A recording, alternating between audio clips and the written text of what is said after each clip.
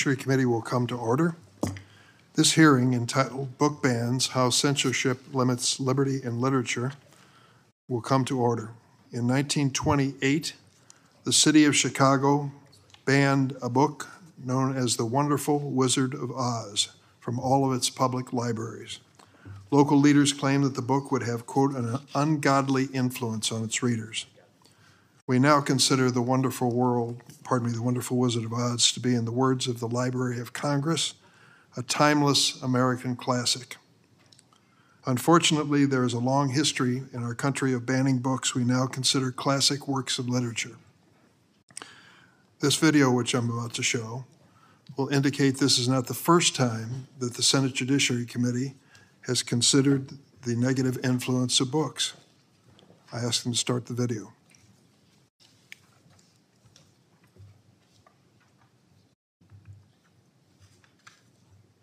If you want to know the cause of all this, here it is.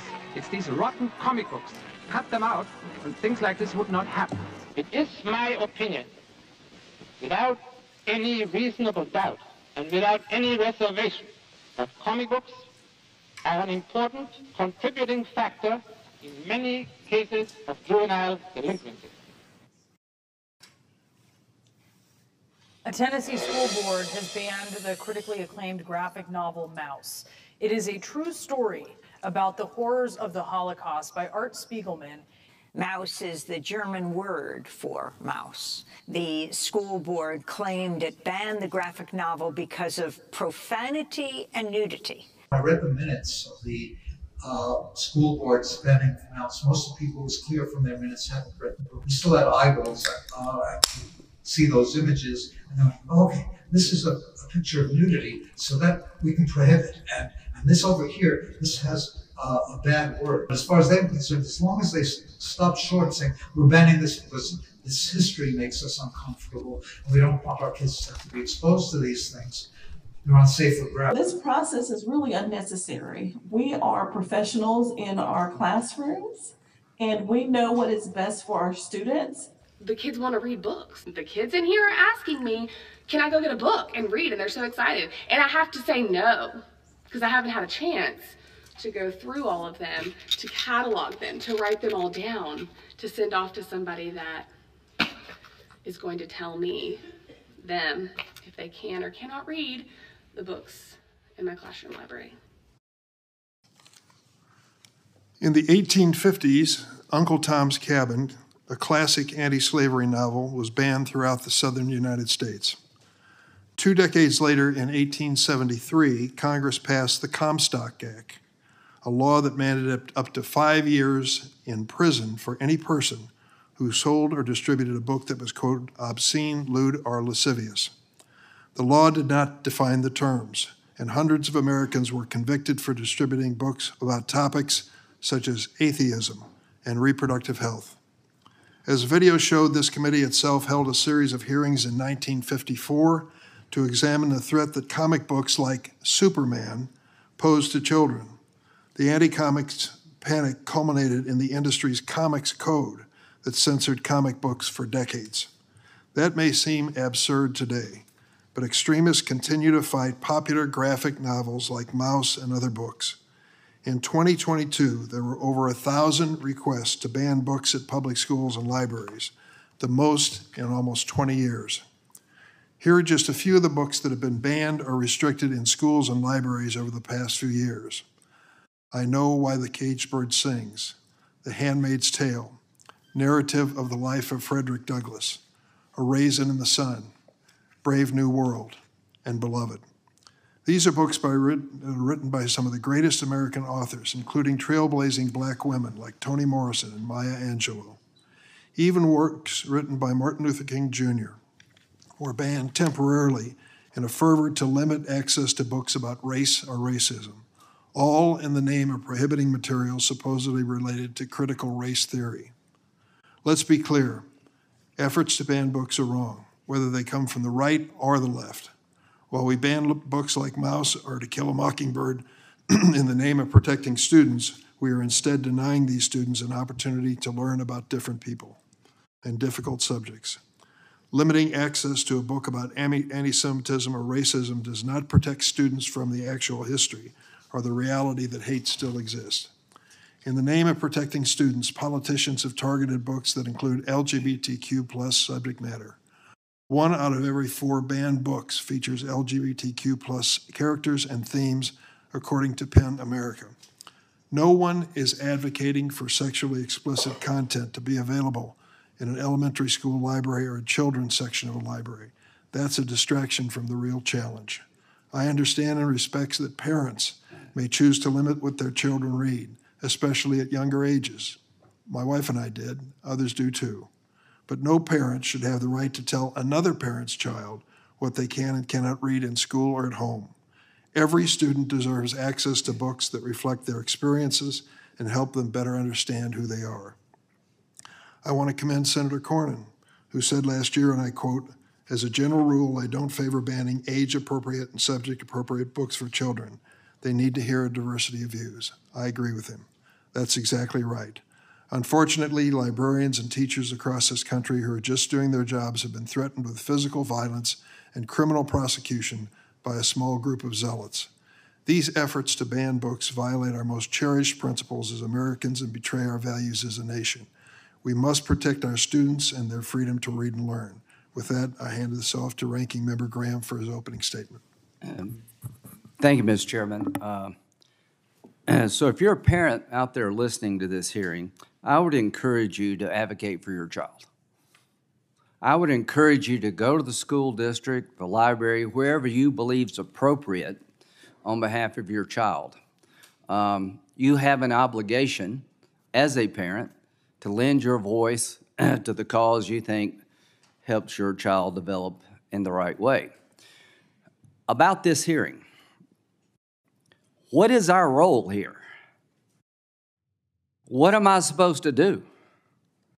Am I supposed to take over every school board in the country and veto their decisions about what books go into public schools? In the library, I hadn't spent a lot of time in the library. That speaks poorly of me. But am I supposed to, as a United States Senator, take over the libraries of all of this country and be the final say of what goes in a library? I hope not. I think not. So this is an important hearing in this regard. It shows the difference of the two parties on this issue. School boards, whether elected or appointed in our system, should be the people we go to talk about what's in a school. A library board should be the group of people that decides what goes in a library. And if you don't like the outcome, at least you can complain. And to all the parents out there who believe there's a bunch of stuff in our schools being pushed on your children that go over the line, you're absolutely right. To governors and to local officials who want to make sure that agendas are not being pushed upon your children, you're right to speak up. In Burbank, California, some school districts banned Huckleberry Finn, To Kill a Mockingbird. I don't agree with that, but that was your right to make that decision. So what I want to leave with you, Mr. Chairman, is that we on this side, I think to a person, I understand what Senator Cornyn is saying, but he'll speak for himself in a minute. I don't think there's one person on our side of the aisle believes that we, the federal government, should be deciding these issues. And if you don't like the outcome, pick a school board you do like. And it's wrong for conservatives to try to pick school board members. It's absolutely okay for every liberal organization to destroy conservatives who make decisions they don't like. So we're not buying this. We're not going to be intimidated. To governors out there, I look to you for leadership on such issues. Some are providing it, and congratulations to you. To parents, don't give an inch on this. Speak up. Violence is never the answer. But show up, speak up, and a lot of the times the books that are being complained about by parents, you can't even read in the public hearing. And I won't read it today. But somebody needs to understand that this is a big issue for many parents in this country. And Mr. Chairman, this committee has done a lot of good work on social media reform. I like you. We worked on immigration. We can have our differences, but to me, here's what we should be talking about right now. And I'll be brief. As we talk about the federal government's role in deciding what goes in a library or a school, there's been 347% increase in illegal crossings since 2020. 183,000 people came over legally in July. We've had 146 people on the terrorist watch list. In FY22, which is about 2.4 million came across. Since President Biden's been president, 5.5 million people have come across illegally. That's bigger than the state of South Carolina.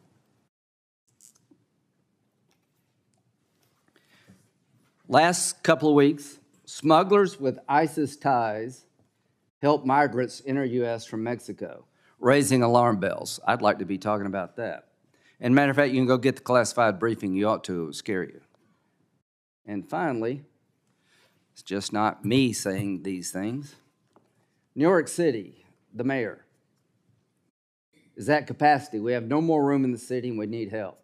This is a national crisis that begs for a national response since day one. The migrant crisis will destroy New York City. New York City will experience a financial tsunami. The mayor's right. We should be trying to find a way to fix this problem. That, to me, is the biggest priority facing this committee. And as to this panel, I'll listen, but I'll end where I started. It's not our job to decide these things. And if you're a parent, don't be intimidated. Say to my colleague and friend from the state of South Carolina that we joined in a bipartisan effort a few years ago. Gang of 8, 4 Democrats, 4 Republicans, wrote a comprehensive immigration reform bill, which I still think in the whole can be used today as a template for where we need to go. But for 30 years, Congress has failed to pass immigration reform. And as a consequence, many of the things that are happening on the border and across our nation are the result. I stand ready, and I mean it sincerely and personally, I say this to my friend from South Carolina, to gather together for another gang of 8 or 10 or 4, whatever the number may be, to put together a comprehensive immigration reform bill. I think we both know what the likelihood of that passing in the other body is, but that shouldn't deter us from doing our duty. I'm ready to do it again. Is the publication of books an important part? Mr. Chairman? I'll be with you in just a second. Is the publication of books an important part of our jurisdiction? The Constitution is our jurisdiction, and the Constitution raises questions that I think will be addressed today in this hearing. Senator Cornyn. Thank you, Mr. Chairman. I just want to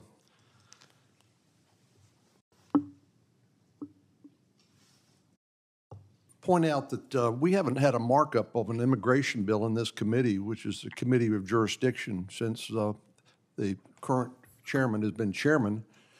And even when our Democratic colleagues were in charge of both the House, the Senate, and the White House, we haven't considered any immigration bills. I think Senator Tillis joined me in a letter to you as chairman asking that we make some attempt to try to craft something that might generate bipartisan support.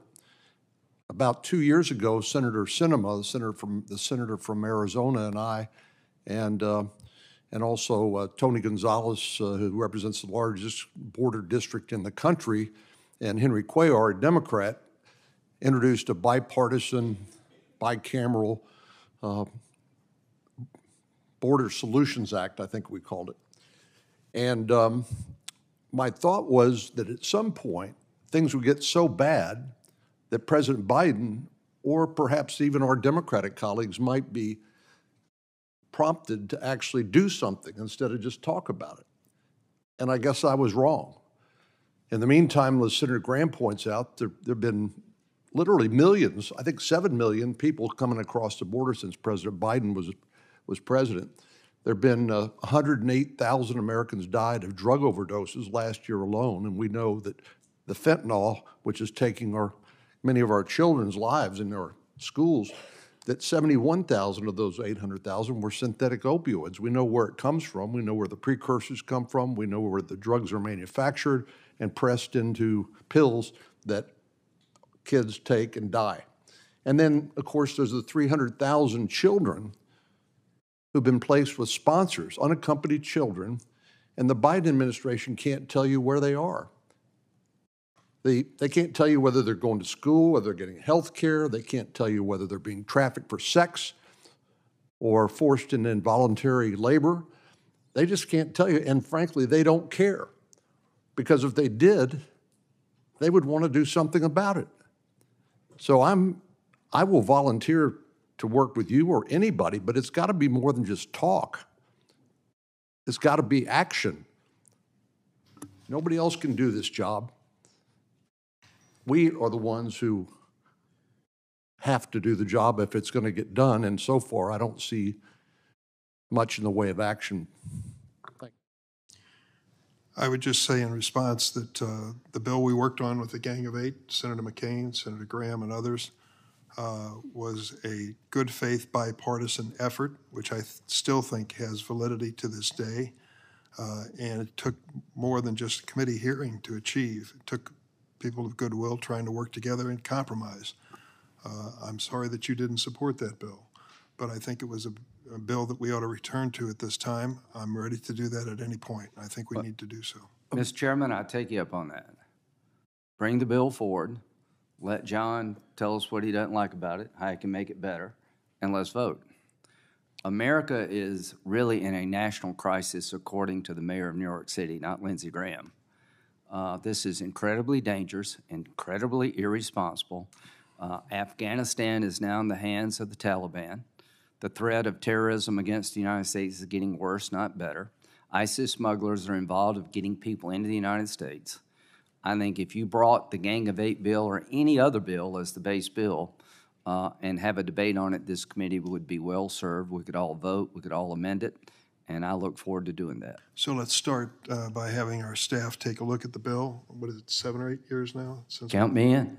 And let's update it, which I'm sure we'll have to do in some respects, and see if we can move it forward. As long as it's bipartisan and has a chance of passing in the Senate as well as the House, I think it's a good effort. Mr. Chairman, if I could just respond briefly.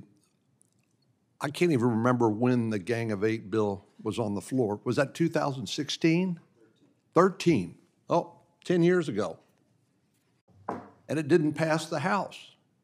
I mean, I know you are proud of that product, but unfortunately, it didn't pass the House. And of course, as we all know from Schoolhouse Rock, a bill becomes a law when it passes both chambers of Congress and gets a presidential signature.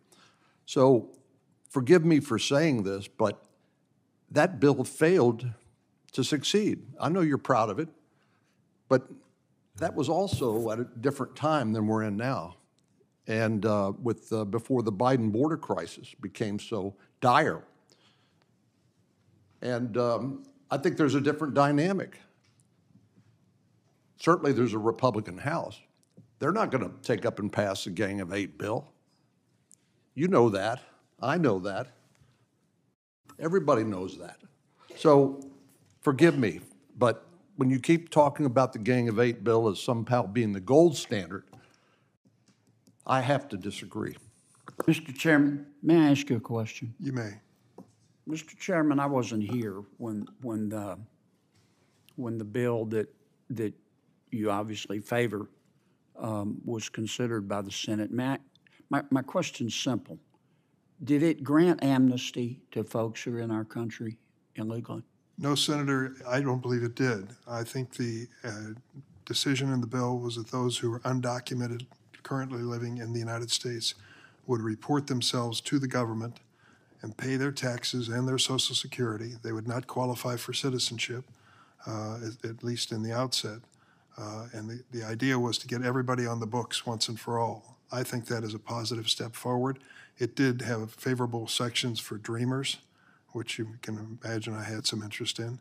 But there were several things. How is that not amnesty? Dream Act? How is that not amnesty? Well, it isn't as if they're being forgiven for wrongdoing. They were brought to this country as children and infants. I don't think that there was any culpable conduct on the part of these dreamers, if you wish. So you were allowed to register, and if you registered, you could stay indefinitely? No, there was a path to citizenship for dreamers. But there was no culpable conduct on the part of infants brought here to this country. I'm just trying to understand. It just sounds to me like that's amnesty. In your eyes, it may be, but if a child is brought here at the age of 2 to say that they are guilty of some criminal act or should have criminal culpability, I think is an extreme position. Well, I'm not trying to say 2-year-olds are bad people. I'm just trying to understand what your bill does, and it sounds like it's amnesty. It's lengthy. If I may, Mr. Chairman? Sure. I was part of that, and sort of here's what I'll tell my good friend from Louisiana. You got to get bipartisan buy-in, right? You got to secure your border. If you don't, it's a fruitless exercise. You need to increase legal immigration because we don't have enough people to work in our economy, and you need to deal with the people here legally, and I've been very open to doing all those things, but it is 2023, and Senator Cornyn mentioned our effort didn't make it. If you want to use it as a base product, fine. But even I would say in 2023, the problem is so much bigger than it was before. It would take more effort on the border. It would take a real lift to stop the flow, and I'm willing to work with you. I'm willing to compromise, but the administration has done nothing. Senator Kennedy, they sent a bill that nobody on our side would support. And it was a dream of the left. I mean, again, at the end of the day, I don't mind disagreeing with Republicans about how to fix an immigration system. I do mind doing nothing about it. And the sooner we can have this debate in this committee, and you may be surprised, there might be consensus, big bill, small bill, middle bill, something's better than nothing. America is under siege, and we need to fix this problem.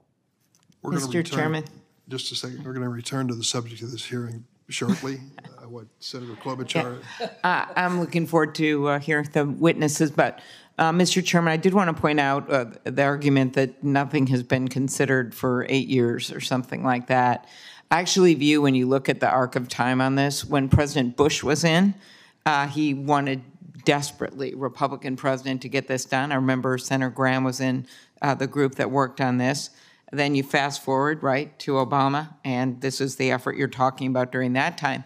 But even during President Trump, there was a major effort made, led by Senator Rounds, if you remember, an introduced bill that was maybe what Senator Graham was getting at when he talked about a more limited bill. It had funding for the border, significant funding for the border, but it also included more work on work permits and on visas, something people on this committee and a number of people on both sides of the aisle care about very much. Dreamers were covered under that bill. Temporary status people who are already here were covered under that bill. I don't remember every single detail, but I do remember is that we had enough Republican senators to get it over the line. The House was going to pass it, and then unfortunately, President Trump rejected the proposal, and so then it died. That is what happened. I only point that out because that was a very recent bipartisan effort compared to the one that was 8 years ago. So this has continued,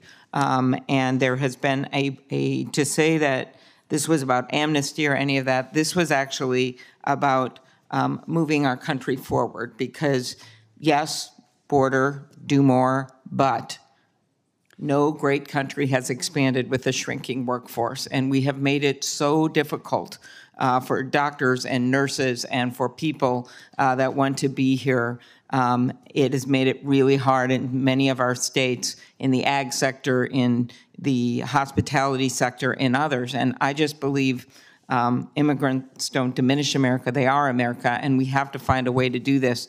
And one of the arguments that always seems to get lost is the economic argument for how important this is right now for our country's future. Thank you, Senator. Senator Whitehouse. I just wanted to observe, Mr. Chairman, your long and passionate advocacy for immigration reform, particularly around Dreamers, and recognize the ranking member for his helpful participation in multiple efforts at reforming the immigration system. I think with you both as chair and ranking member. There really is a prospect for doing something bipartisan and useful in this committee, and count me in. I would also flag that the next budget committee hearing coming up is on the economic value of more robust immigration, which has very powerful economic value for Americans. Thank you. Mr. Chairman, if I may, and I'll Senator get you, Graham. I know you want to conduct the hearing, but I'm glad I brought this up. Seems to be there a lot of interest about what to do. And the bill that Senator Klobuchar mentioned got 54 votes. I remember it well. There are many combinations, small, medium, and large. The problem is not just small, medium, and large, it's unbelievably out of control. I've been doing this since 2006. I never dreamed that we would be where we are here today with policies that basically are in shambles. Whether you like President Trump or not, we had the lowest illegal crossings in the last 40 years on his watch. Now, what happened? Democratic president changed all those policies, and we have a tsunami of illegal immigrants that are destroying New York City and other cities. Rather than talking today about what we should do, I don't care what the base bill is. It could be what Senator Klobuchar said. It could be any bill you want as the base bill. I'd like to get this committee involved in trying to fix this problem. I accept your invitation to be part of that, and let's do it starting with that bill, perhaps others. Today, we welcome 5 witnesses. I'll introduce the majority witness, then turn to Ranking Member Graham to introduce the minority witnesses. Our first witness is the Secretary of State of Illinois, Alexi Janulius. Secretary Janulius serves as state librarian for Illinois as well. He's advocated for libraries in our state and successfully worked to prohibit restrictions on books based on partisan or personal objections in Illinois. I look forward to hearing more about his effort in my home state. We're also joined by Professor Emily Knox, Associate Professor at the University of Illinois, an expert on censorship of literature, and the author of the book, Book Banning in the 21st Century America. Final majority witness is Cameron Samuels. Cameron is a current student at Brandeis University and graduate of Seven Lakes High School in Katy, Texas. In high school, Cameron led efforts to fight censorship in their community. They are the co-founder of Students Engaged in Advancing Texas, an organization that seeks to protect access to books for young people. Ranking Member Graham, would you like to introduce your witnesses? Thank you, Mr. Chairman. We have Nicole Nelly, is that right? Yeah, I got it right. She's president and founder of Parents Defending Education. The organization has the goal of reclaiming schools from activists promoting political agendas by fostering education based on scholarship and facts. She's the founder, also the founder of Speech First, a national campus free speech organization, has worked at the Independent Women's Forum and the Cato Institute. She received a Bachelor's of Arts in Political Science from the University of Illinois, Urbana-Champaign, I guess it is, and her Master of Public Policy and Economic Policy and Foreign Policy from Pepperdine. Our second witness is Max Eden. Max, thank you. Is a research fellow at AEI, American Enterprise Institute, focused on education reform, specifically K through 12 and early childhood education, and was briefly senior member at the Manhattan Institute. AEI is a public policy think tank dedicated to defending human dignity, expanding human potential, and building a freer and safer world. He co-wrote the book, the book Ban Mirage Report with scholars from the Heritage Foundation, debunking the myth of a book ban crisis in the United States. He received his BA in history from Yale University. Thank you. Thank you, Senator Graham. The procedure is customary, 5 minutes from each witness to make an opening statement, and then rounds of questions. Each senator allotted 5 minutes. Please try to remain within your allotted time. Now I'm going to ask the witnesses as a group to stand and raise their right hand and take an oath. Do you affirm the testimony you're about to give before this committee will be the truth, the whole truth, and nothing but the truth, so help you God? Let the record show that the witnesses have answered in the affirmative. Secretary Janulius, you're the first up. Good morning, Chairman Durbin, Ranking Member Graham, and distinguished members of the Committee on the Judiciary. Thank you for allowing me the honor and privilege of being here this morning. One of the most exciting responsibilities of serving as Secretary of State in the state of Illinois since January of this year is the ability to serve as the state's librarian. As our youth continue to need educational assistance in catching up After the disruption caused by COVID, I believe libraries in every single community across this country have had an especially critical role to play in increasing educational opportunities for all Americans.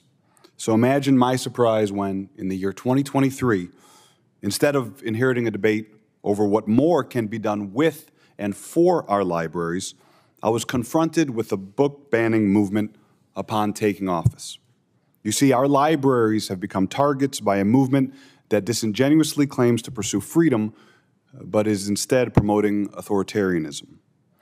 Authoritarian regimes ban books, not democracies.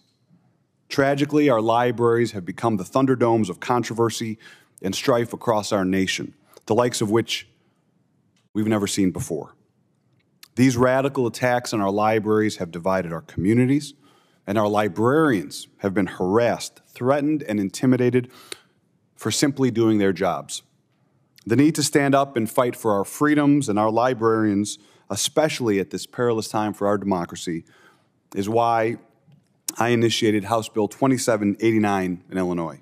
This legislation, the first of its kind in the United States of America, is a triumph for our democracy, a win for First Amendment rights, and most importantly, a great victory for future generations to come.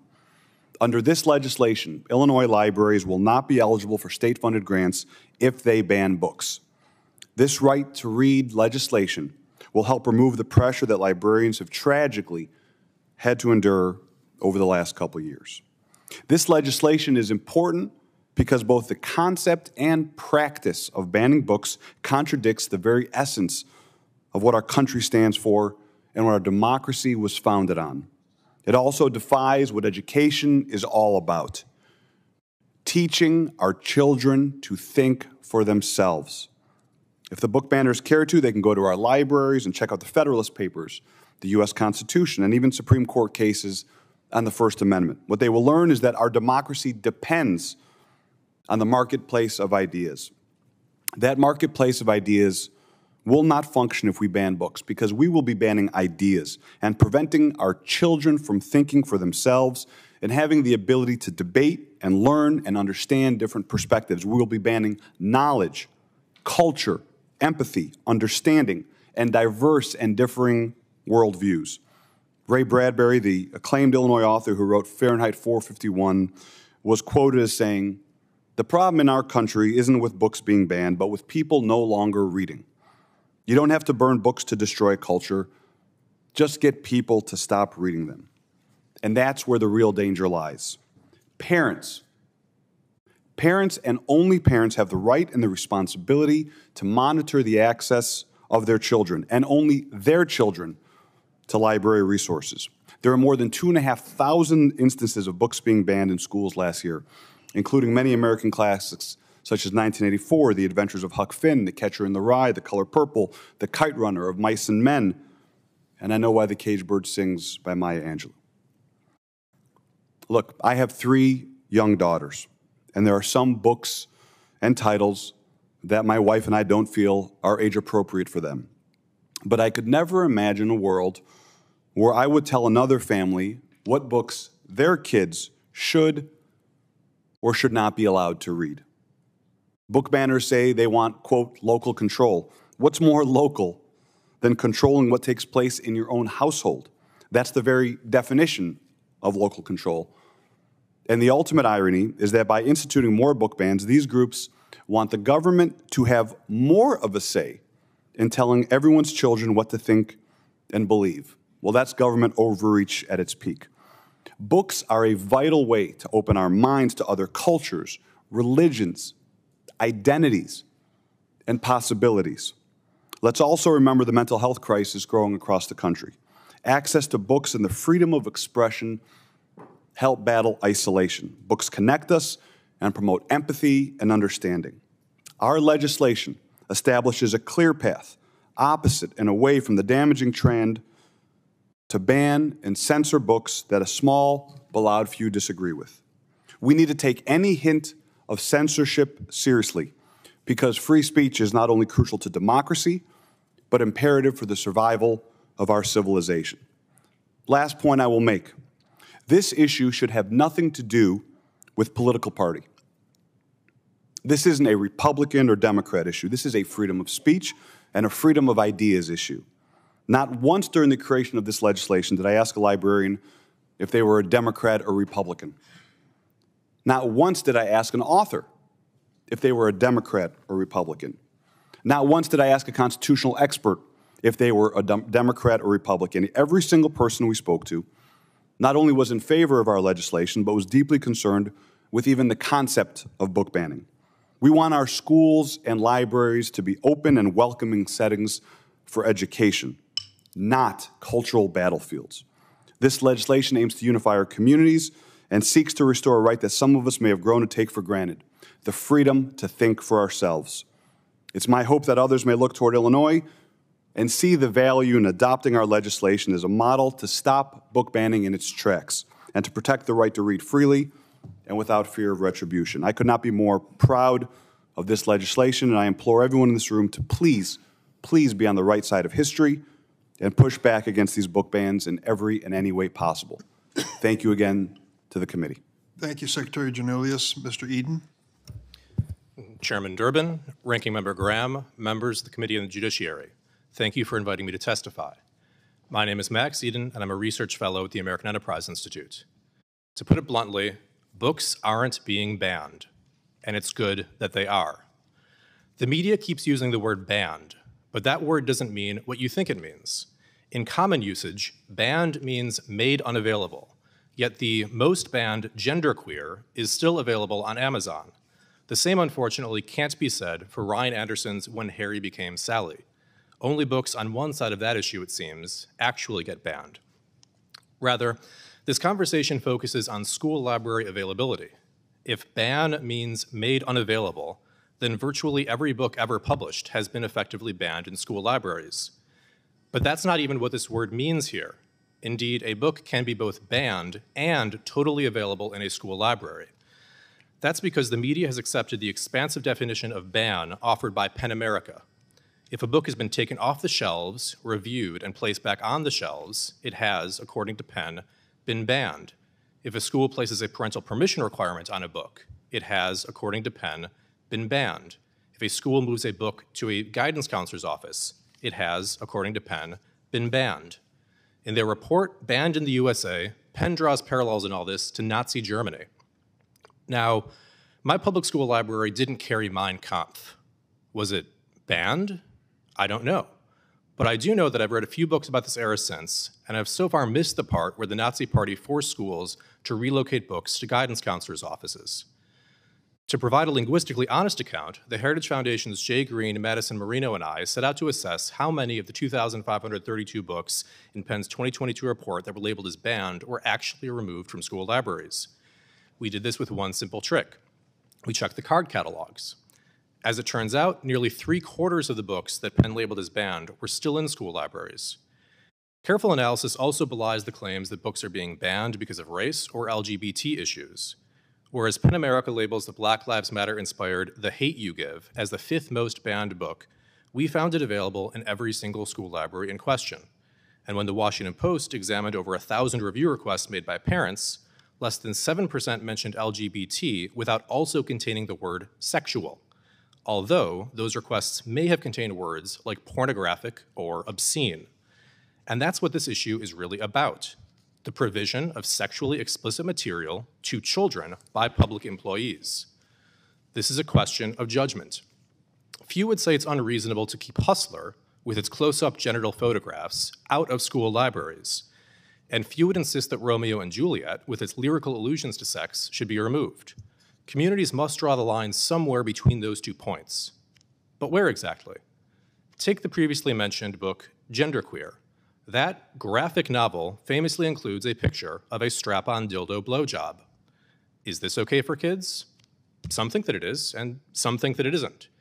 You know something weird is going on, though, when parents try to read passages of these books at school board meetings, and the school board cuts them off because they insist the material is too obscene to be read out loud.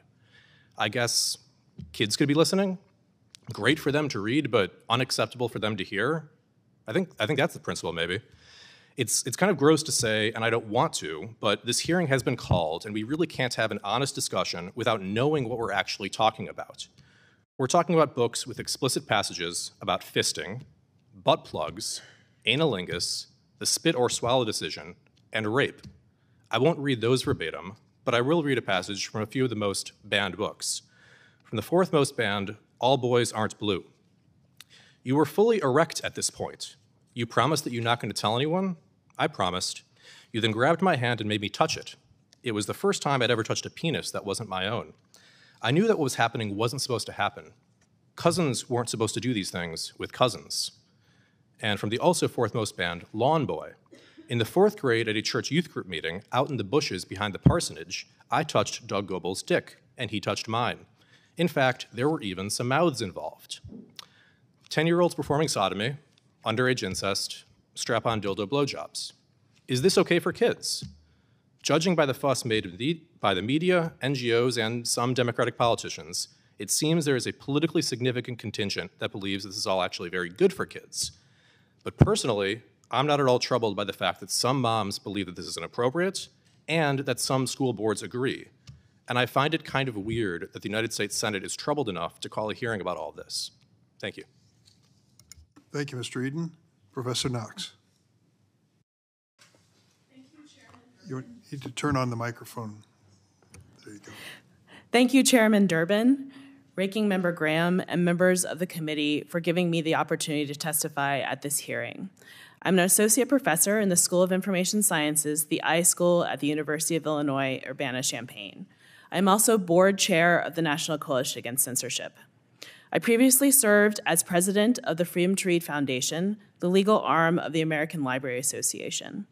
My testimony does not reflect the views of the University of Illinois, NCAC, FTRF, or the ALA. My research focuses on information access, intellectual freedom and censorship, information ethics and policy, and print culture studies. I was born in Nashville, Tennessee, and grew up in Columbia, Maryland. I studied religion at both Smith College and the University of Chicago. And after working as a project assistant at the law firm of Kirkland & Ellis, I received my MSLAS from the iSchool at Illinois. After working as a theological librarian for 5 years, I attended the doctoral program at the School of Communication and Information at Rutgers University. Books and libraries have always been a part of my life.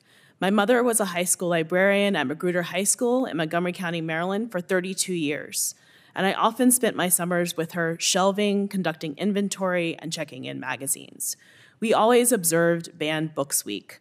Ma would bring home the list of books that had been challenged, and my favorite author, Judy Blume, was almost always on the list. The characters in her books seemed like real people to me and my friends. I could not understand why people would want me to not read books, would not want me to read books about my own life. My father was a professor at Morgan State University in Baltimore, and when I followed in his footsteps by getting a PhD, I knew exactly what I wanted to study. Why do people attempt to ban books? It is not surprising that the reasons are clear. Reading is powerful, and the freedom to read can be frightening. According to the ALA's Office for Intellectual Freedom, over 2,500 unique titles were targeted for censorship in 2022. Almost all of the books can be categorized as diverse, or books by and about LGBTQIA, Native, people of color, gender diversity, people with disabilities, and ethnic, cultural, and religious minorities. At the same time, researchers have found that 71% of Americans oppose book bans in public libraries, and 67% oppose banning books in school libraries. Books are one of the most powerful technologies in the world. They bring ideas across both time and space in a small, portable package. During this current crisis, there's a lot of discussion about whether or not books are harmful or dangerous or hurtful. This actually depends on who is reading them. As Jesse Shera noted, we do not know what happens when an individual reads a book. Each person brings their own experiences to the book, and those experiences will determine their response. These interpretations are never static. Rudine Sims Bishop argued, books are mirrors, windows, and sliding glass doors. A book can help us understand each other better by helping to change our attitudes towards difference. What we see right now is that people are fixated on the idea that books are only mirrors and sliding glass doors. They only reflect something true about the reader themselves or the reader's world, or they invite the reader to mimic an identity or action they read about in a book. It's important to remember that books are also windows. They give us access to other people's lives. Carrie H. Robinson notes that adults often censor difficult knowledge, or knowledge that many adults find challenging to address in their own lives, but especially with children. What could be more difficult than knowledge that can define your identity? But in order to describe your truth, you must have the words to do so. These campaigns to censor books are unconstitutional and against every person's right to intellectual freedom. That is, the right of every individual to hold, express opinions, and seek, access, receive, and impart information and ideas without restriction. The First Amendment states that Congress shall make no law abridging the freedom of speech. Our right to speak, write, publish, and read are all protected by the Constitution. This right is not based on whether or not people agree with the ideas being expressed. We must remember that as citizens of the United States, we are a free people, and it is our right to read freely. Thank you, Professor Knox. Ms. Neely. Chairman Durbin, Ranking Member Graham, and distinguished members of the committee, thank you for inviting me today. My name is Nicole Neely, and I'm the president of Parents Defending Education, a membership association that gives parents the knowledge and tools they need to be effective advocates for their children's education. Yes, books have become a flashpoint in schools over the past few years. Yet headlines and research papers by activist organizations have intentionally muddied the waters between World War II book burning and what's happening in America's K-12 schools. If you hear one thing today, know this. Families' concerns about books in schools are not book banning. First, the book issue is a curation issue. It should be obvious that a book that is part of a lesson plan in a second-grade classroom is more concerning than a book that can be voluntarily checked out from a public library. And also that sensitive topics read to children at very young ages is more concerning than high schoolers learning about the human body in health class. But today, merely suggesting that kids who believe in Santa not have unfettered access to graphic sexual novels is tantamount to murder. In Connecticut, one resident said that the school board's desire to put parental consent rules in place for a few books described as obscene and explicit was, quote, a matter of life and death. It's not. When we do hear from parents about books, the phrase that we hear the most frequently is age-appropriate. Radical indeed. School boards across the country cut the mics on parents who read passages from these books, stating, this is inappropriate, there are children in the room. Yet those same books are being provided to children in schools. While it may seem politically convenient to scapegoat parents, I ask you to read some of these explicit paragraphs and look at these sexual images with your children or your grandchildren, and then tell your constituents whether you consider such content educational. As a society, we don't put Playboy in kindergartens. This isn't considered a book ban, but common sense. Strangely, media coverage over this issue frames any discussion at all as tyranny. It is disingenuous at best and deceptive at worst. Classrooms, schools, and libraries have finite space and must select which materials are on display at any given time. Nor do they have unlimited budgets, so must prioritize certain purchases over others. How these decisions are made and who is involved in that process is a matter of public accountability. Yet when people ask questions, they are crucified. Pretending that objections to minors accessing explicit sexual content is a threat to liberty and literature is a straw man and a distraction from real concerns about the quality of children's education and whether students are safe in school. Second, the book issue is a parental awareness issue. It is not partisan to assert that children do better when their families know what's going on in their lives. This isn't rocket science. The more information parents have, the better they can support their kids emotionally and academically. America has a youth mental health crisis. Yet while schools lobby for increased mental health funding, for which the federal government has provided hundreds of millions of dollars, they are exacerbating that problem. When kids are given assignments beyond their comprehension level that even adults find challenging, violence, war crimes, rape, incest, and more, it should come as no surprise when children become depressed or hopeless. Books from schools should be discussed with loved ones, perhaps to provide historical context or another perspective. Parents know their young learners' quirks and preferences and whether certain material might resonate with or would be appropriate for their loved ones. these decisions may differ between children in the same family at the same age based on factors like maturity and sensitivity. Children deserve an education that meets their specific needs. Yet when families ask to simply know when children have what their children have access to, or may wish to put guardrails on material for children of certain ages, they are pilloried in the public square. Such public flagellation is intended to not only extract a pound of flesh from the perpetrator, but to send a message to any other parent with similar reservations. Speak up, and the mob will come for you too. Far too many schools keep families at arm's length, which could not come at a worse time. Kids would benefit if the adults in their lives worked together in their best interest.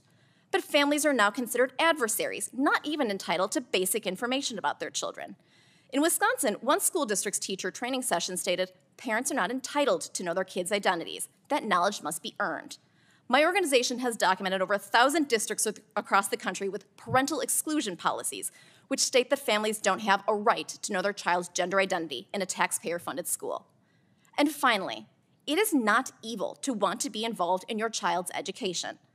Every time a parent is falsely accused of wanting to ban a book because of reasonable concerns about subject matter appropriateness, neighbors are pitted against each other based on dishonest premises. This is a deliberate attempt to demonize parents and to chill both their speech and activism. 20 years ago, if a 6-year-old went to school and talked about sex, teachers would assume that that child was being abused. In 2023, children are not only learning about sex at school, but are being told to keep secrets from their families as well. Please stop mocking parents. Please stop name-calling. Please listen to the families who want their children to learn basic grammar rather than be policed on pronouns, who want their children to read at grade level and not taken out of class for political rallies, who want their young children's innocence to be preserved for a few years longer than an activist academic might insist. We are your constituents, too. Thank you. Thank you, Ms. Neely. Cameron Samuels. Members, thank you for this opportunity to address you this morning. I am Cameron Samuels, a student from Katy, Texas, and I use gender-neutral pronouns they, them. I'm the executive director of Students Engaged in Advancing Texas. In 2022, I graduated in a district of more than 90,000 students. In recent years, we have faced a so-called culture war over books. My experience began when a few people sought to ban Jerry Craft's New Kid, a children's book like any other, but some weaponized identity to censor Black books.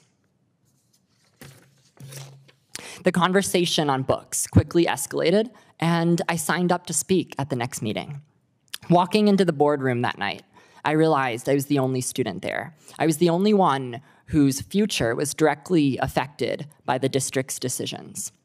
Adults spoke for restricting student access to literature. When my turn came, I spoke for a complete education and the freedom to learn. They applauded the adults, but gave me silence, leaving me isolated in a room of people making policy about students without us at the table. In the following months, I stood up for my freedoms, but my school district removed age-relevant books at record pace. Nearly all were targeted for identity, such as LGBTQ themes, racial diversity, and religion. These books represent students. We found ourselves more in challenged books than in school libraries. So I gathered student groups to distribute hundreds of challenged books district-wide. We packed board meetings with the community who knew that students deserve better. Libraries offer discovery beyond classrooms. Censorship limits our liberty to learn. It erases our identity and humanity. When Katy targeted Art Spiegelman's Mouse, I could not fathom that cartoon mice walking shamefully naked to Nazi gas chambers were considered sexual by the book's challengers. My ancestors fled religious persecution in Eurasia. I faced too many anti-Semitic remarks in school to remember. Classmates told me the Holocaust did not exist. Many cannot name a Jewish person, so they learn about Judaism from media representation, often dominated by stereotypes. Books like Mouse teach accurate reflections of Jewish identity. If a friend knew the real extent of the Holocaust, maybe they would have thought twice before spraying cologne in my face, saying he was gassing the Jew. Where they burn books, they burn people. Mike Curado's Flamer illustrates a queer Boy Scout Bullied and traumatized. I saw myself in the book, having faced similar harassment in school. Flamer gave me words for my trauma, but it was banned. Censorship bars students from age-relevant materials, leaving them unable to realize their actions can traumatize others. Responding to a police report against the book, officers entered a high school in my district to remove it. In history, the Gestapo secret police in Nazi Germany acted similarly. My community faced tactics. My ancestors fled from across the world to escape. Not only schools censor books, but our state. Students and I introduced amendments with senators to book ban bills for accountability and non-discrimination. They were rejected, and already the bill faces a court injunction. Historically, censorship is never on the right side of history. My state is home to 8 million people under the age of 20. And since everything is bigger in Texas, we lead the nation for book bans. Censorship impacts our futures. Students deserve to be decision makers. Censorship is undemocratic. Viewpoint discrimination is contrary to the First Amendment. The Supreme Court rules to protect literature from scrutiny against identity. We may not see eye to eye, but we are facing a students' rights crisis nationwide. As a 17-year-old, I should not have been focused on defending my rights from bigotry. I should have been learning. Ensuring education reflects its primary stakeholders, the students. We can proceed with a solution to censorship that facilitates collaboration between students, families, and educators. Thank you. Thank you, Mr. Samuels. We have a round of questions from the senators. Each have 5 minutes. I'd like to direct my question to Secretary Janulius. The American Library Association has written the following: 1,269 demands to censor library books and resources in 2022, the highest number of attempted book bans since ALA began compiling data about censorship in libraries more than 20 years ago. The unparalleled number of reported book challenges in 2022 nearly doubles the 729 challenges reported in 2021. My first part of my question is going to ask you to address that statement by the American Library Association in light of testimony before us that this is much ado about nothing. And the second one is the notion that book extremist attacks on student and book bans are not that prevalent. Book banning has reached new heights over the past 2 years. Local leaders in states such as Texas, Florida, Utah, Missouri, Iowa, Indiana, and others have all recently enacted legislation facilitating banning books in local school districts and libraries. These new laws provide for civil penalties and/or jail time for violations and pose great risk to teachers and librarians. And that's why groups like the American Library Association have spoken out. Can you reflect on those two statements? Thank you, Mr. Chairman. The two are related. As state librarian, I travel the state of Illinois, and we talk to librarians, we talk to libraries, school libraries, public libraries. The level of threats, intimidation, physical threats, in talking to librarians, these are not my viewpoints. They have never seen it in their entire careers. Because of these political attempts to ban books, we're seeing libraries close down at record numbers. It's difficult to find new librarians who want to serve in roles that used to be their dream jobs. And just a few weeks ago, in the suburbs of Chicago, numerous libraries received bomb threats and were forced to close their doors. So I can tell you, in Illinois, it's very real, and across the country, the problem is worse. And again, what our bill aims to do and will do is to fight for and protect these librarians. We have to fight for our librarians. We also have to trust that they have the professional judgment, experience to make decisions on what books belong in circulation. It should not be up to fringe elements screaming from the rooftops about books that they've never read. These are librarians and individuals that have advanced degrees in library science, masters of library science, masters of information and library science, and it's important to make sure that we allow them to determine what's in circulation, and it's important for us to trust parents to determine what books their kids should read. And again, it is not up to parents to tell other parents what books kids should read. Another point I'd like to make when it comes to our legislation. We are not advocating for any single book to be at a library or not be at a library. What we're saying is let's trust our librarians to make these decisions, not an individual parent that's angry or disagrees with a certain viewpoint. Judy Blume said recently, "I believe that censorship grows out of fear. And because fear is contagious, some parents are easily swayed. Book banning satisfies their need to feel in control of their children's lives. This fear is often disguised as, quote, moral outrage. They want to believe that if their children don't read about it, and then their children won't know about it. And if they don't know about it, it won't happen. As I mentioned in my opening remarks, I have 3 young daughters. Of course there are books that are not age appropriate, but that's what being a parent is all about. Doing your best to keep an eye on what your children read and what they consume." Thank you, Mr. Chairman. I would just add as well that putting this in the context of the world we live in, where so much information is so available to people carrying simply iPhones or any laptop computer that they have access to, that we ought to be honest and realistic about that. I agree with you. The first responsibility is the parent's responsibility.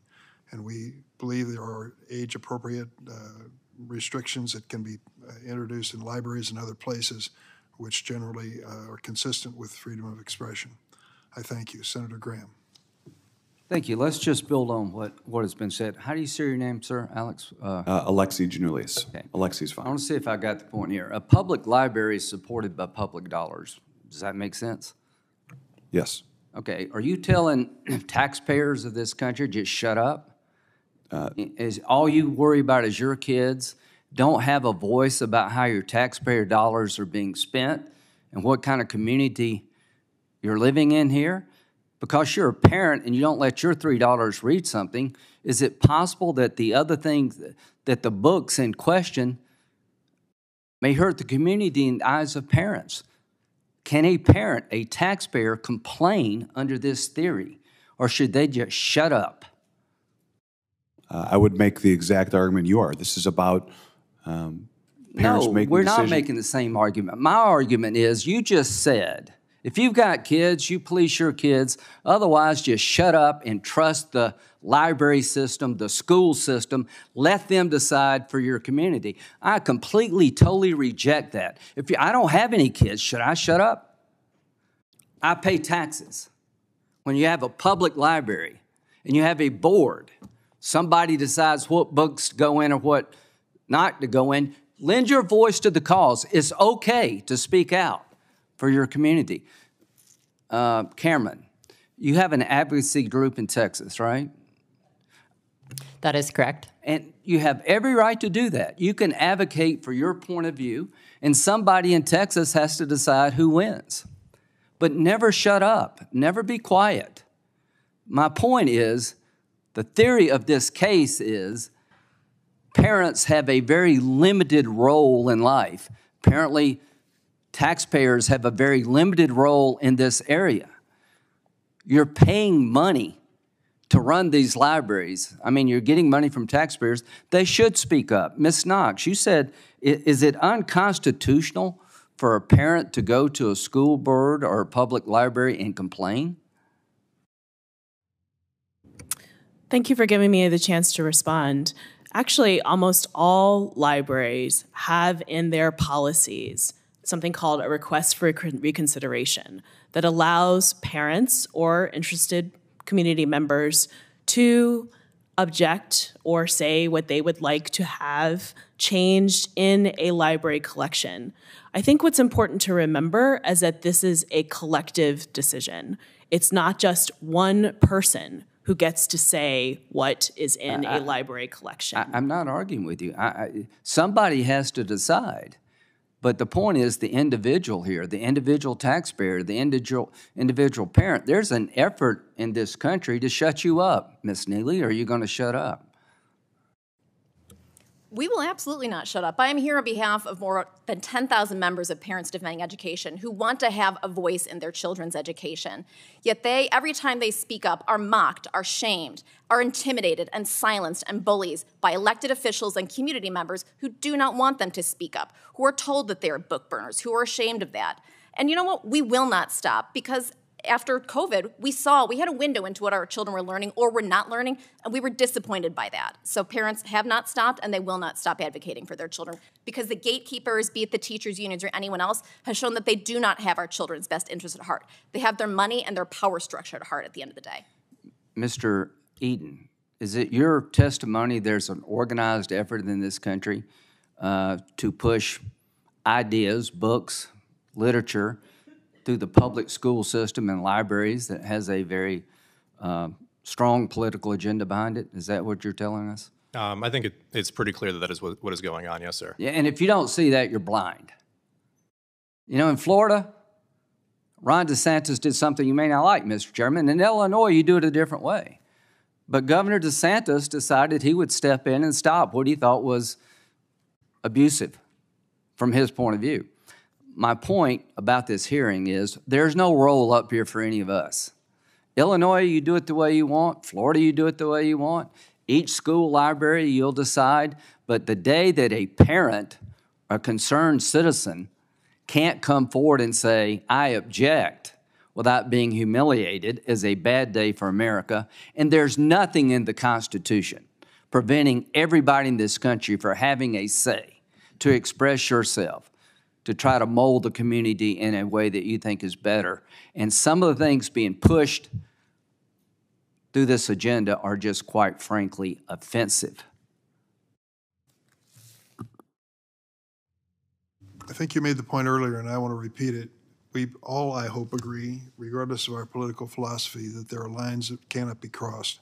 Violence is one of those lines. Humiliation is one of those lines, as far as I'm concerned. I think what we're talking about is policy here in this country when it comes to the basic rights guaranteed by the Constitution. Senator Whitehouse. Thanks very much. My question is going to be for Secretary Janulis. There is one view of the facts here, which is that the conflicts that we have seen in school libraries and in school board meetings involving the school librarian and the local people who serve on the school board grow out of natural concerns by school parents.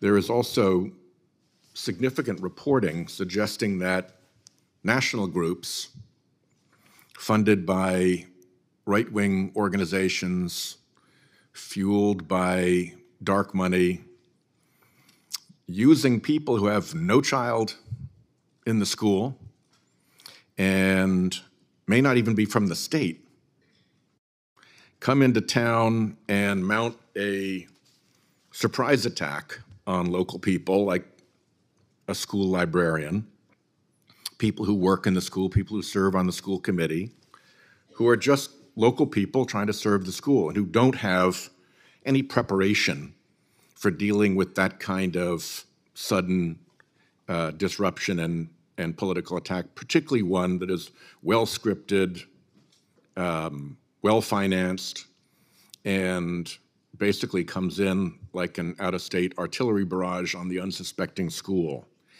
In your investigation into all of this, which of those two factual descriptions is closer to the truth?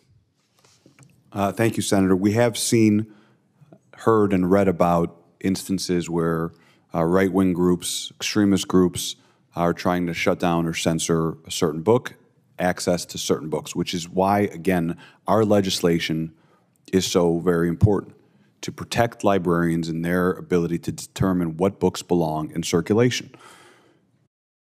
I'm saddened that Senator Graham left. He didn't give me a chance to respond. And this whole notion that protecting the right to read and fighting against censorship is somehow anti-parent is one of the most ludicrous arguments I've ever heard. What we're saying is, don't let one parent who disagrees with a certain worldview determine whether or not a book should be in the library. That goes against the very point of our democracy, what it means to educate our youth, which is to allow them to think for themselves. And quite frankly, it's an anti-Republican argument. Republicans are the ones that allegedly are the ones who fight against censorship and the ones who fight for our Constitution and the freedom of speech.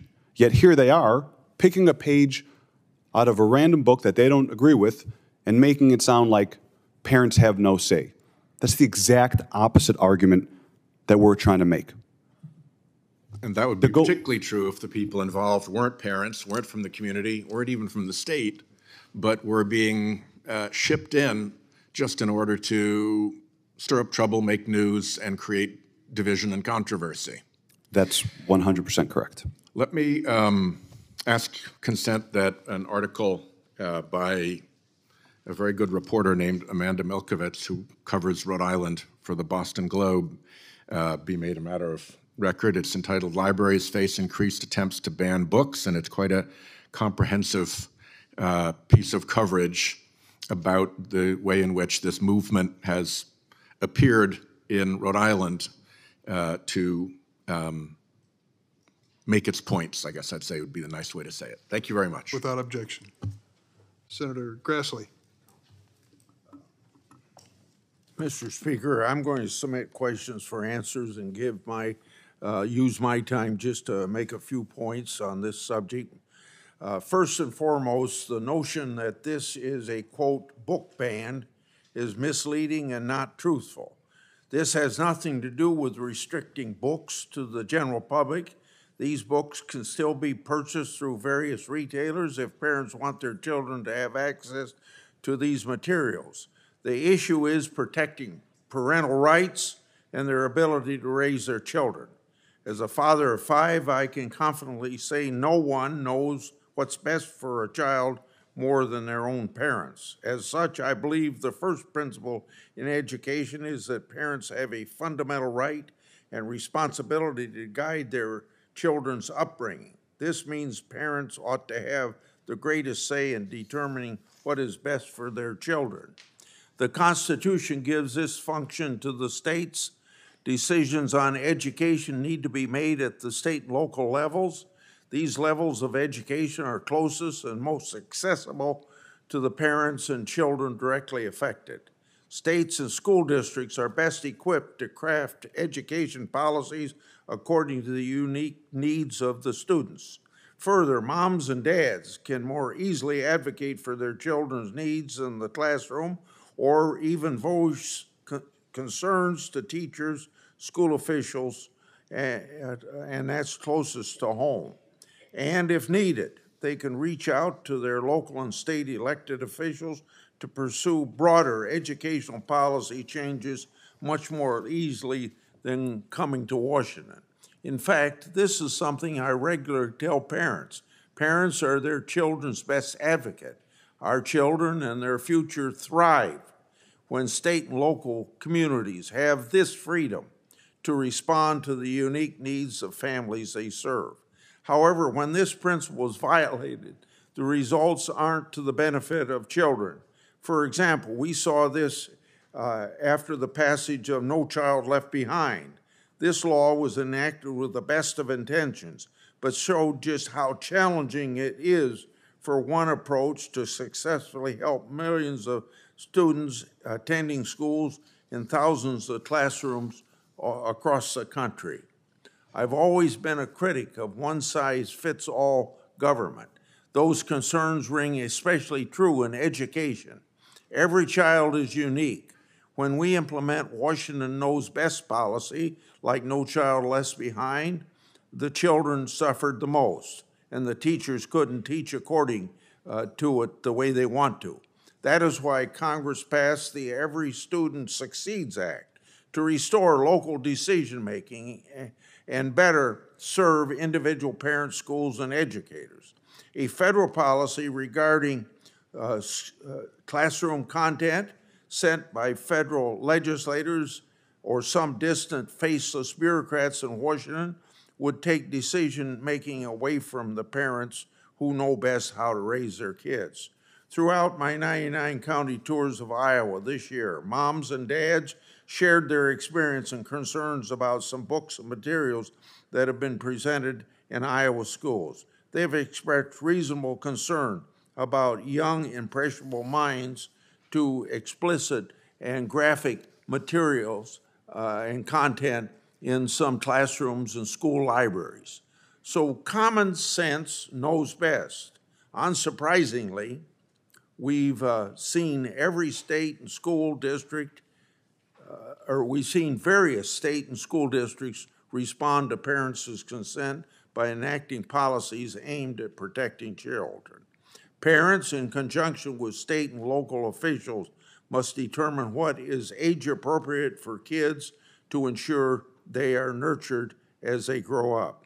I'll continue to support efforts preserving the right of parents to determine their kids' education and give state and local districts the flexibility to shape policies that fit communities they serve. Thank you, Mr. Thanks, Senator Grassley. Senator Hirono. Thank you, Mr. Chairman. Nobody's talking about interfering with the right of a parent to determine what kind of material his or her child should have access to. The issue really is the ability of a group of people, not even parents of students in schools, but a group of people or individuals who are able to go into a school district, a school board, in an effort to ban certain books. That is really the issue. And by any definition, I would consider that kind of effort to be an effort on book banning. And in fact, there are states that have already enacted legislation that makes it pretty easy to for anybody to go in and list a book as inappropriate and therefore removed until it goes through some sort of a review process. I'm specifically talking about Florida as an example. So, Professor Knox, you've done some research on why there is this effort to ban books. Can you tell me what sorts of books are usually get on these banned book lists? Yeah, I would say that, thank you for the question. So the books that usually show up on banned books lists are books that we consider to be diverse. And these are basically books about anybody who is not white, heterosexual, male, cis, books that are about LGBTQIA people, about people of color. These sorts of books are the books that we see on the banned books list. And I do want to address the idea of banning books. So really what we often say is that these books are not banned, but they are challenged. So like Biden's border crisis, Banned Books Week has a nice alliterative ring to it, but in fact, we talk much more about challenging books. And what this is removing books from access to its intended audience. So that includes both age appropriateness, but also who did the author intend this book to be read by?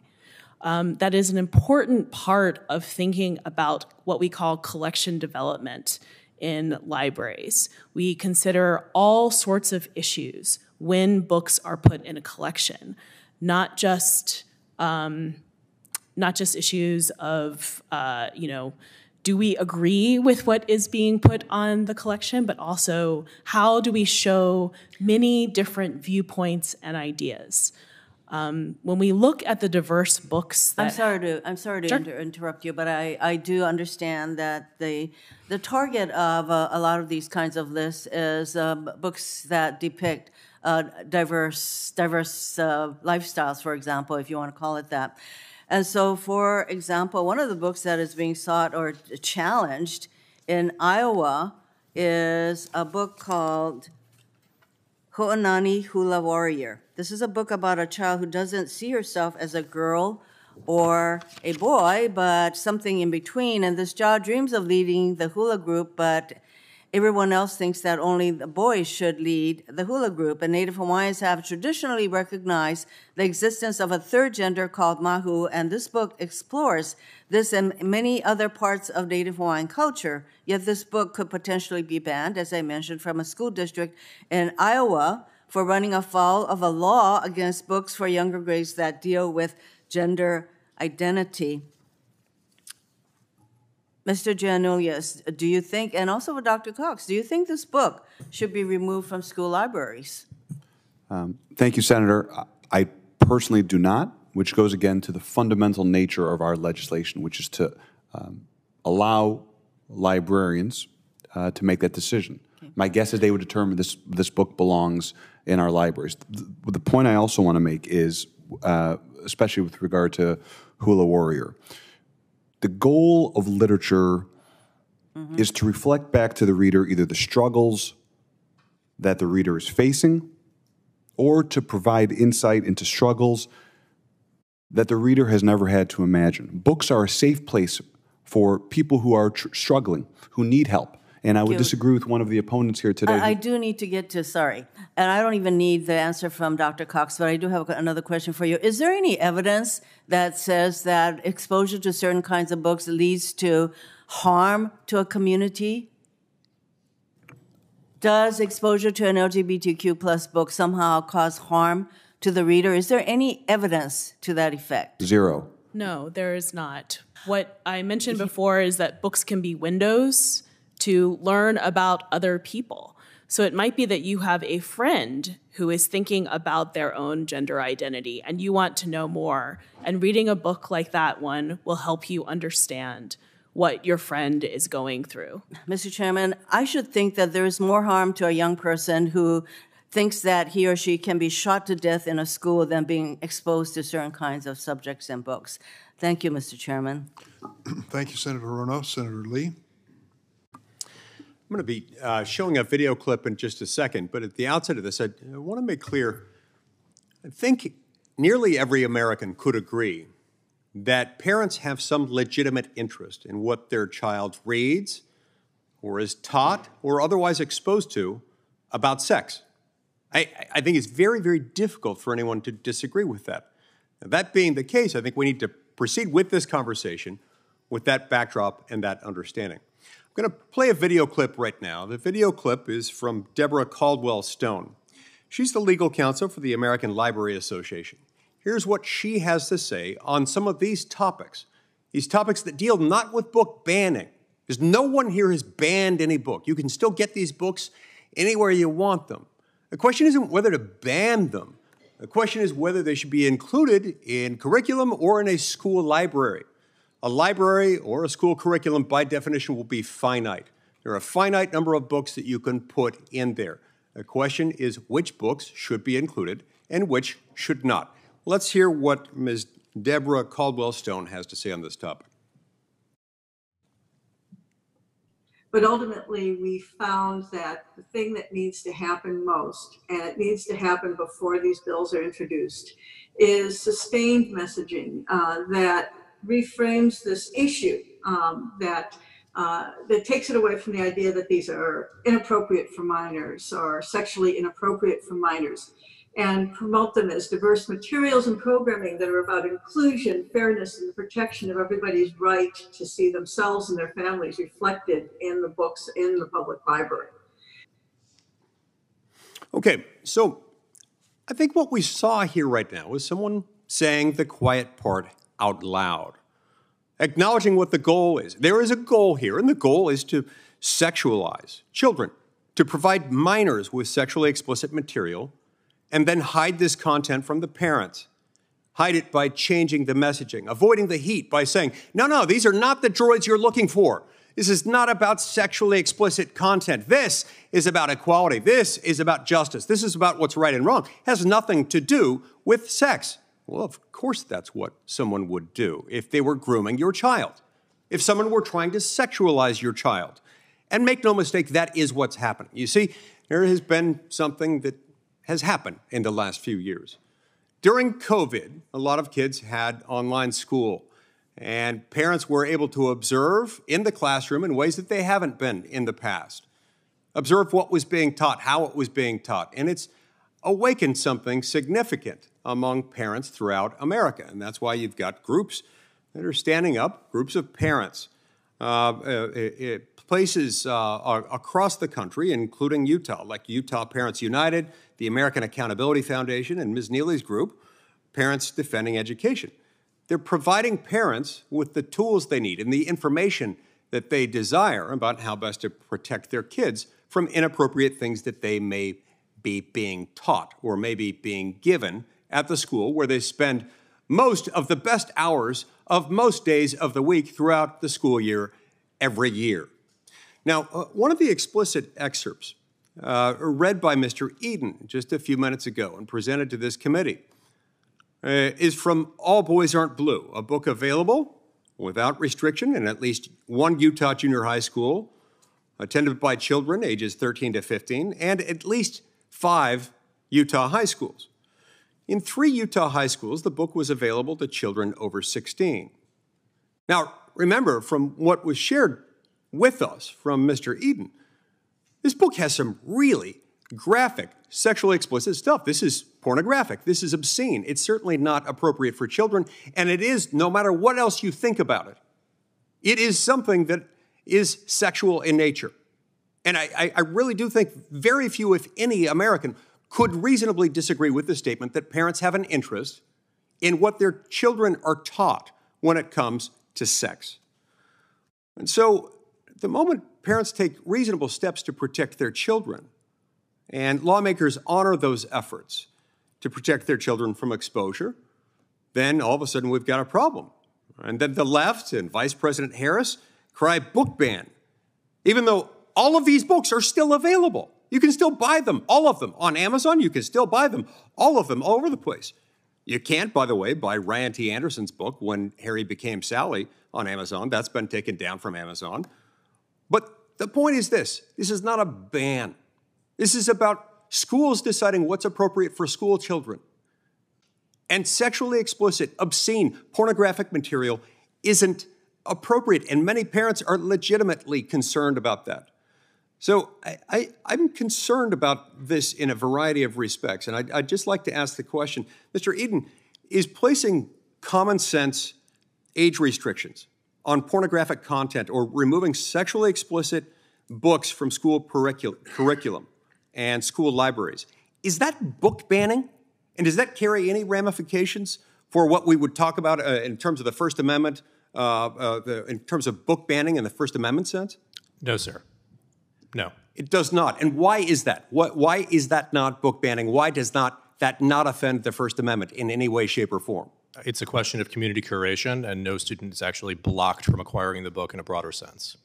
So if you're providing content to a child, that if spoken to a child by you, by the school, if that would constitute, in some jurisdictions, in some circumstances, a crime or a tort, you've got a problem. These school districts are acting in response to legitimate parental concerns. They should be removing these. Shame on them if they don't, and shame on those who want to groom children sexually. Thank you. Senator Booker. Thank you, Mr. Chairman. I'd love to pick up exactly where my friend Mike Lee left off by reaffirming, I think the agreement, a bipartisan agreement, is that there's no one in this committee that believes that children should have access to materials that are inappropriate for their age. There is no one that believes that children should have access to inappropriate pornographic materials. This, to me, is about something deeper that's going on in the American culture right now that is really troubling. And that's why I want to pick up where he talked about what's going on in our schools. I actually agree with Ranking Member Graham that I don't see much Congress can do. We will make no laws addressing this. But I do think it's important that we hold a committee like this to talk to these larger issues. We have a country right now that is based in the ideals of a commitment to one another. We weren't founded on sameness, same religion, same ethnicity. We were founded on big principles of democratic ideals. And in a diverse democracy, it is so necessary that we know each other, that we see each other, that we understand each other. That's what makes us stronger. And in many ways, our schools become areas, especially the ideals of public schools, where diverse people come together for an education. I am suspect of these books being taken out of libraries and schools because I started seeing books that had been there not just for years, but for decades, literally generations, 25, 30, 40-year-old books on shelves suddenly being taken off. Stunned that there were books that were important to me when I was growing up. My parents in 1969 had to fight a court case, had to go to do legal fights to get into the town I grew up in. We were the first black family ever to move in. They had to get a white couple that poses them to buy the home to move into the community. As I grew up, as my father used to call us, 4 raisins in a tub of sweet vanilla ice cream. And for me, finding certain books on my library shelf that not only gave me an affirmation, but a celebration that expanded my understanding of history, they were anchors to me, lifelines in some ways. And at a time that I was forming my self-concept and my sense of self-worth, these were the books that became the foundation of who I am. Some of the greatest works of American literature. And so when I see books by some of the greatest authors, I see Frederick Douglass there, being taken off the shelf, that's when I begin to worry that we're falling into this trap where we are failing to do what is necessary in a democracy, was to create public forums, educational pathways that engender empathy and understanding, that engender deep knowledge, that engender the kind of sentiment that is necessary for democratic democracies to exist. Not a culture of contempt for one another, but a deeper culture of understanding. Now, I had conversations with my parents as I got older and more sophisticated, like, wow, you brought up 2 black boys in a predominantly white community. What were you thinking then? And we talked about a lot of the books that we read at home and read at school, and she would laugh at me right now and say, of course, I could have bought you those books if they were removed from the library, but what was important to have them in the library wasn't for you, it was for your peers, for them to have access. I remember the power of reading Invisible Man in my high school English class and the impact it had on my peers. I had the most nurturing, positive community to grow up in, but to hear what they experienced, expanding their understanding. I remember when I was a college student, counseling on a suicide crisis hotline to LGBTQ youth coming out who were considering suicide. And the power of just knowing they weren't alone, that there were other people sharing that experience. And so a lot is talked about today, but there are deeper issues of what kind of culture are we going to promote in our country? One of compassion, of empathy, of understanding, or one that is going to continue this false narrative of us versus them?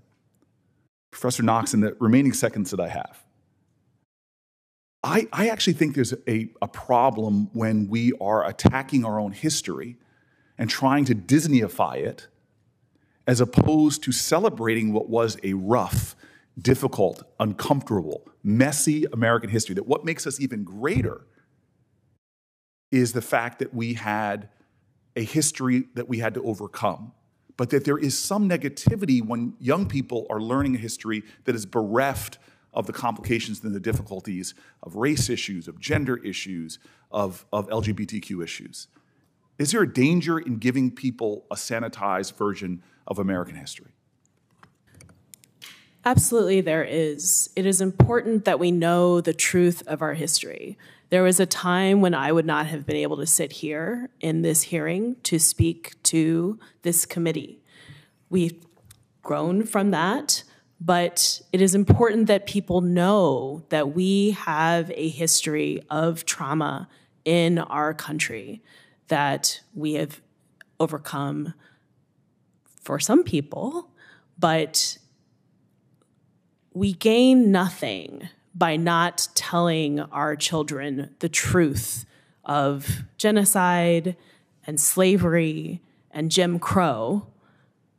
We gain nothing if we don't tell people the truth about that history. And this is one concern I have about many of the books that are being challenged right now, is that people want to sanitize this history and say, well, it was all in the past, or even if it was all in the past, it's too painful to discuss. It may be painful, but it is still the truth, and it must be said. It is important to be citizens of this great country, that we know where we came from, so we can make the world better as we go forward. Thank you, Mr. Chairman. Thank you, Senator. I might say that there's a vote on, and I may have to leave and recess for a few minutes, but Senator from Tennessee is recognized. Thank you, Mr. Chairman, and thank you to each of you for being here today. And as I've listened to your testimony and your answers to questions, Mr. Chairman, one of the things that has been of concern to me today is that there is apparent your concern or outrage over some of the books and things that are being banned or omitted or disallowed, but there has been nothing said about what big tech platforms or major publishers are doing by banning or refusing to work with conservative authors. And that is a troubling trend that I have seen. I have heard from Tennesseans about some companies that are more left-leaning or are liberal media companies, and they are choosing to disallow publications. You've had something with Vice President Pence. You've had something with Justice Barrett.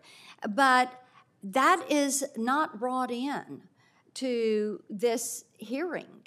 And there are two discussions that ought to be taking place, because we do have very talented people that are being blocked out of that publishing and that distribution network.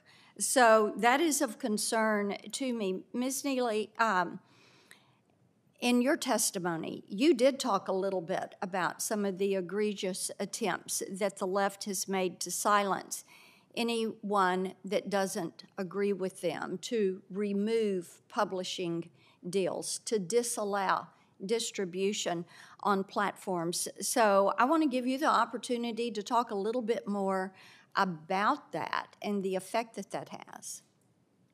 Parents are being intimidated, challenged, and canceled. Your microphone. Parents are being intimidated, challenged, and canceled for speaking up. And I think, aside from the big tech platforms, what also concerns me is the state action that is being taken. You know, as much as we talk about this at the districts that might be discussing what a book can or can't be in a school district, I think it's also worth discussing the local control, the issue that Mr. Giannoulis mentioned, about districts that are actually removing control from families. In Montgomery County, Maryland, in Dearborn, Michigan, there have been countless Muslim families that have spoken up because they want the right to opt their children out of sexually explicit lesson plans. They are being denied that opportunity. They are being forced to have their children read books, again, that are graphic, that are sexual. And these are books that not only maybe aren't relevant to the curriculum, but that don't comport with their family values. Those decisions are being taken away by localities. In some states, there are efforts by state actors, by the states themselves as well. This is something that parents are concerned with. And so to conflate that issue, that I don't want my child to be forced to read something with a book that is being burned in Nazi Germany, is disingenuous and false. Well, parental rights are something we hear a lot about in Tennessee, and I think we are just very fortunate to have some really wonderful, dedicated teachers who have worked with parents and have allowed parents to be involved in a child's education.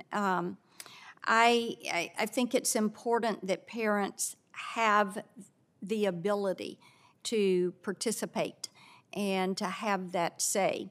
So tell me what you're hearing from parents when it comes to directing the children's education, and what they are hearing. You've spoken about a couple of things. What are they hearing when it comes to blocking some of this sexually explicit or pornographic material? One problem they have is simply gaining access to know what their child is learning at all. Parents are being forced on a regular basis to file public records requests, and when they file those records requests, they are being charged hundreds, if not thousands of dollars.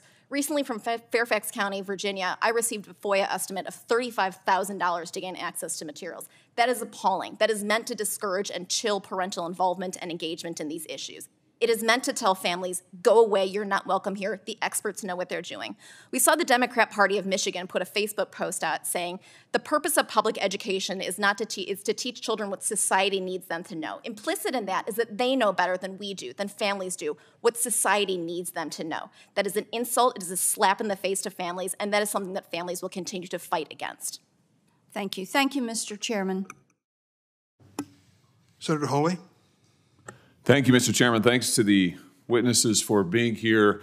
I think it's safe to say that all of you are here today because you are opposed to government censorship. Is that right? Have I got that broadly correct? Okay, we can agree on that much. Book banning is a form of government censorship. Is that broadly speaking correct? Professor Knox, you're an expert in this. Let me just ask you. Book banning is a problem under the First Amendment because it's the government telling private individuals, authors, what have you, what they can and cannot write, telling the public what they can and cannot read. Is that broadly speaking correct? Yes, that's correct. So now what if the books were digital only? Could the government ban them then? So no hard copies, no physical copies, it's just digital books. Could the government engage in book banning then under the First Amendment? No problem. No, that's about a format of the particular book, and that really doesn't matter when it comes to whether or not government is banning a book. Okay, what if the government made a list of authors whose books it wanted banned and also went to all of the publishing houses in America, the government did, and said, do not publish the books by any of these authors or we will punish you. Is that a problem under the First Amendment? My hope is that the government would not be involved in the decisions of a private company. Good. I would hope so too, but apparently that is not the case in the United States of America today under this administration, because the hypotheticals I've just given you aren't hypotheticals at all. They've happened, and we know that they are happening. The Fifth Circuit Court of Appeals just ruled in a case, Missouri versus Biden. I'm sure you're all familiar with this. It's going to go down, I think, as a landmark case in the worst possible way in First Amendment law, because what the Court of Appeals found is that the White House, not just the federal government, but the White House actively coerced every major social media platform in America. Let me say that again. Every major social media platform in America to ban speech that the White House did not like. What are we talking about here? Well, we're talking about speech on the COVID-19 pandemic, speech on the 2022 congressional elections, speech related to mask mandates, speech related to vaccines. What did the White House do? Well, over a period of years, they met with on a regular basis the leaders of social media companies and demanded that the speech they did not like be taken down. They further demanded that these same social media companies amplify the White House's speech. Amazing. So take down all of this speech that we don't like, amplify our own speech. Unbelievable. What kind of speech are we talking about? Well, for example, not just public officials, but parents. Here's an example from my state, the state of Missouri. I'm reading you from the opinion here. One parent who posted on nixdoor.com, which is a site operated by Facebook, posted an online petition to encourage his school to remain mask optional, found that his posts were removed without notifying him, and his friends never saw them. Another parent in the same school district who objected to mask mandates for school children responded to Dr. Fauci on Twitter and promptly received a warning from Twitter that his account would be banned if he did not delete the tweets criticizing Dr. Fauci's approach to mask mandates. These objections, amazingly, this censorship was taken at the direct behest of the federal government, the direct behest of the Biden administration. Professor Knox, is this a violation of the First Amendment? Only a judge can make that determination. And a judge has. I'm glad you said that. Multiple judges. The district court, federal district court, said there was a direct First Amendment violation. Court of Appeals unanimously, 3-judge panel unanimously said direct First Amendment violation. I can't think of another time in American history when the President of the United States, and I say that advisedly because the record reflects that White House officials were sending emails and communications to these companies saying that the President himself wanted the censorship. So you've got the government doing exactly what Professor Knox said is not permitted under the First Amendment, directly coercing the speech of private parties, and not just 1 or 2 authors, but parents all across the country, unprecedented in the history of this nation. So I'm glad we're having this hearing today. I hope that we will have more like it to expose the censorship happening at the highest levels of our government. Mr. Chairman, I'd ask that this opinion, this judgment by the Fifth Circuit, Missouri versus Biden, be entered into the record in full. Without objection. I will leave it there. I know there are other Senator Kennedys here who want to ask questions, but I just want to say for the record that this kind of censorship is un-American, it is unconstitutional, and I hope it will go down as a sad chapter in American history that we can close here and now. Thank you, Mr. Chairman. Thank you, Senator Hawley. Senator Kennedy. Thank you, Mr. Chairman. I confess I'm a little confused, and I appreciate the argument or discussion that we've been having, but for me it's a little too conceptual or, I don't know, metaphysical or theological or whatever you want to call it. I want to try to understand what you're asking us to do. Let's take 2 books that have been much discussed. The first one is called All Boys Aren't Blue, and I will quote from it. I put some lube on and got him on his knees, and I began to slide into him from behind. I pulled out of him and kissed him while he masturbated. He asked me to turn over while he slipped a condom on himself. This was my ass, and I was struggling to imagine someone inside me. He got on top and slowly inserted himself into me. It was the worst pain I think I have ever felt in my life. Eventually, I felt a mix of pleasure with the pain. Close quote. All boys aren't blue.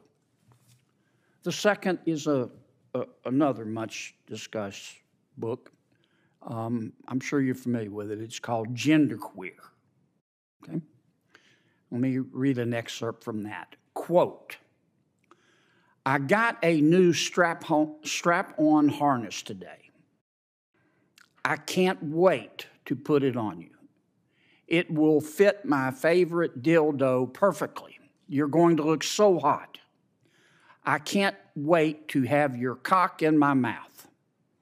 I'm going to give you the blowjob of your life. Then I want you inside of me. End quote. Now, Mr. Secretary, what are you asking us to do? Are you suggesting that only librarians should decide whether the 2 books that I just referenced should be available to kids? Is that what you're saying? No. Okay. Tell me what you're saying. Well, first of all, there's this... Don't give me a speech. Tell me what you're asking me to do. With all due respect, Senator, the words you spoke are disturbing, especially coming out of your mouth is very disturbing. But what I would also tell you that We're not advocating for kids to read porn, to Senator Booker's What point. are you advocating for? We are advocating for parents, random parents, not to have the ability, under the guise of keeping kids safe, to try and challenge the world view of every single manner on these issues. You're getting conceptual game. I'm not getting conceptual. Well, I'm saying yes, that you are. Yes, you are. Because I want to know what you're recommending. It sounds to me like what some of you are saying, the librarians should decide who gets to see that book. I'm saying when individual parents are allowed to make a decision of where that line is, and To Kill a Mockingbird, which involves a rape scene, should that book be pulled from our libraries? I think it becomes a slippery slope. I think you ought to think about it a little bit more before you come here. I've thought about, If you're going to propose something, you ought to be able, in 30 seconds, to be able to explain what you're asking us to do. Ms. Kelly, what do you understand? Well, let me skip you for a second. Mr.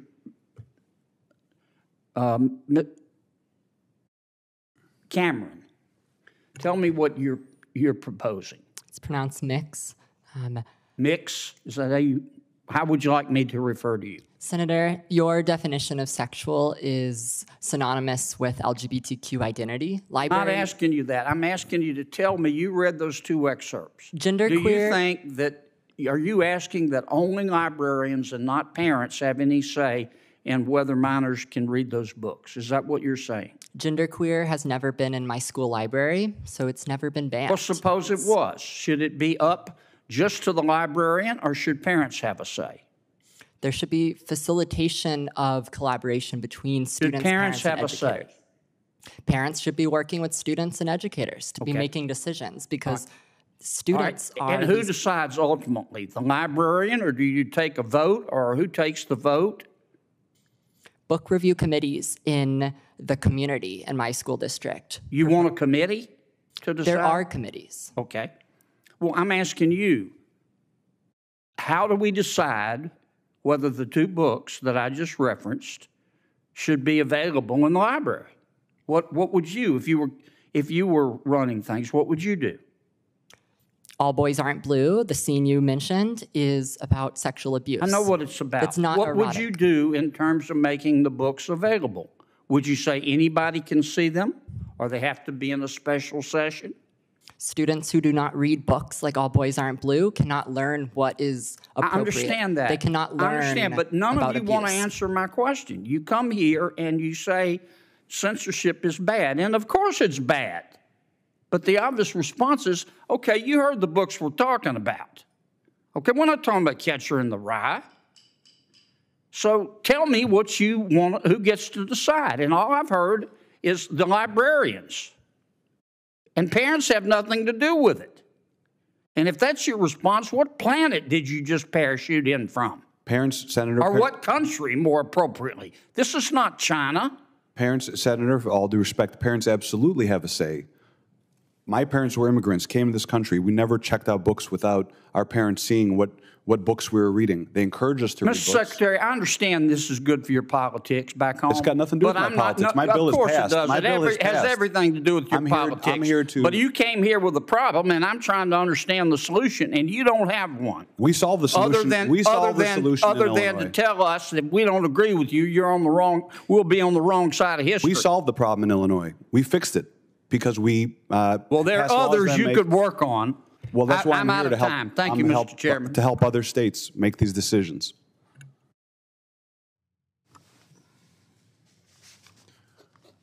At this point, there are no senators here who have not been recognized, and no.